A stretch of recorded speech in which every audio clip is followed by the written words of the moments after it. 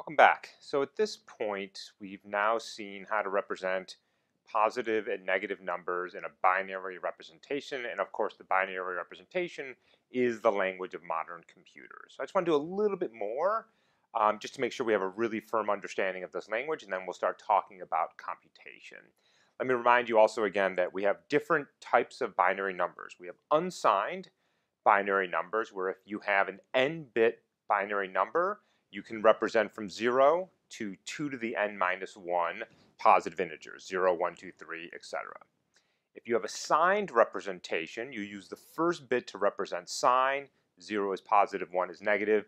But we saw that that leads to some problems. Multiple zeros and bitwise addition doesn't seem to work out. So in fact, we're going to be using 2's complement for negative numbers. 0 in the first place is still positive, 1 in the first place is still negative, but the numbers have a different meaning, and we saw that this very nicely in the previous lecture gave rise to being able to do addition with 2's complement binary number, and everything works out very nicely. So just to make sure that we're all on the same page here, let's do a couple of exercises.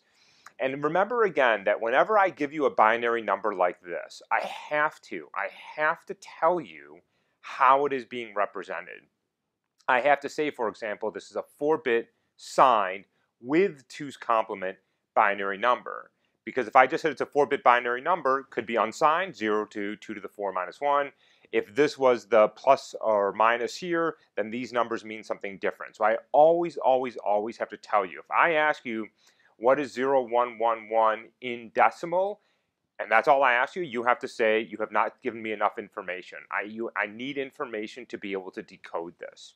Okay, so if I tell you that this is a 4-bit signed using 2's complement binary number, what is that number in decimal? Okay, so let's think it through. What do we know about that position? That corresponds to the sign. If it's 0, it's a positive number, and if it's 1, it's negative. And if it's 1, not only is it a negative, but it's in that 2's complement representation, which we have to undo. But if it's positive, I'm home. I actually know what this number is. What is it? It's just 1 times 2 to the 0 plus 1 times 2 to the 1 plus 1 times 2 to the 2. So 4 plus 2 plus 1, okay, is equal to, of course, 7. Good. So if the n-bit sign 2's complement binary number starts with a 0, it's a positive number, you simply decipher all of the bits after that most significant bit. Now on the other hand, if it's 1011, now we have to do a little bit of work, because it's not enough to just take this number and try to convert it, because that's not the positive number. Alright, so this one tells me it's negative, which means I have to undo the 2's complement. Alright, how did I get 2's complement? I complement, flip the bits, add 1. How do I undo? I subtract 1 and I complement it again, and that's of course because the complement is its own inverse, because when I flip from 0 to 1, the way I go back is just flip from a 1 to a 0. Alright, so let's do that. Let's subtract 1 from 1011. Alright, well if I just put a 1 here and I subtract, that position goes to 0, so I get 1010. Let's flip the bits, so the 1 becomes a 0, the 0 becomes a 1, and now I have this. So good, there's a 0 in that position, and if there's not, you've done something wrong. Because when I undo the 2's complement, I better get a positive number. So if that's not a 0, something's wrong. Go back and check your arithmetic. Now what do I have? I have a positive number that I can decipher in the same way that I just did earlier. 2 to the 0, 2 to the 1, 2 to the 2. All right, 2 to the 0 is 1. 2 to the 1, 2 to the 2 is 4. 4 plus 1 is 5. So this number, as encoded as a 4-bit 2's complement binary number, is, this number is 5. So this number is, of course, negative 5. Okay, good. So practice that. Make sure you can go between binary numbers and decimal numbers, and make sure that you understand how this 2's complement with the adding and the subtracting and the complement works. Okay, so at this point now we have positive and negative numbers.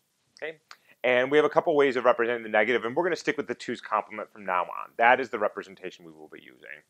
So obviously, if we're going to do computation, arithmetic, addition, subtraction, division, we need to also be able to encode fractional numbers.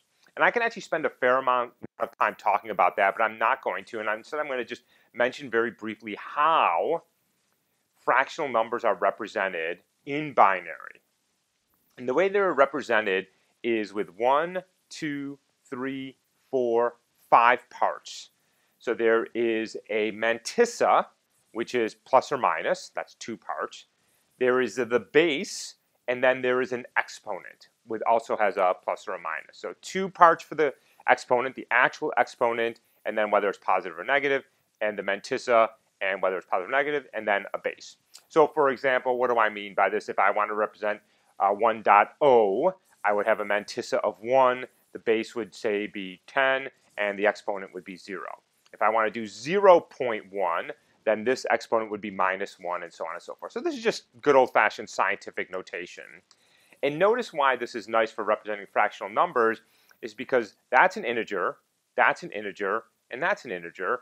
And I know how to do integers and bit binary numbers. And in fact, I know how to do signed integers, and that's what that.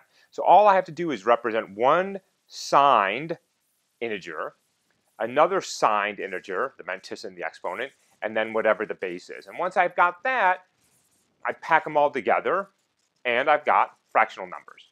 Okay, good. So at this point now, we have enough of a language. There's a little bit more we could talk about, but I'm going to stop here because I want to get into the nature of computation. So at this point, we have the language of modern-day computers, which is binary numbers.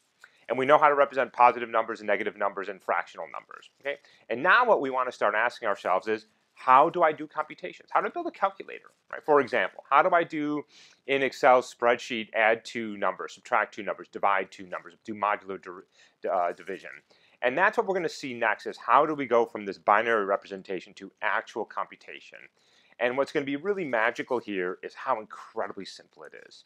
There's really only going to be 3 things we have to learn, and 3 things only, and we're going to be able to build the basics of a modern computer.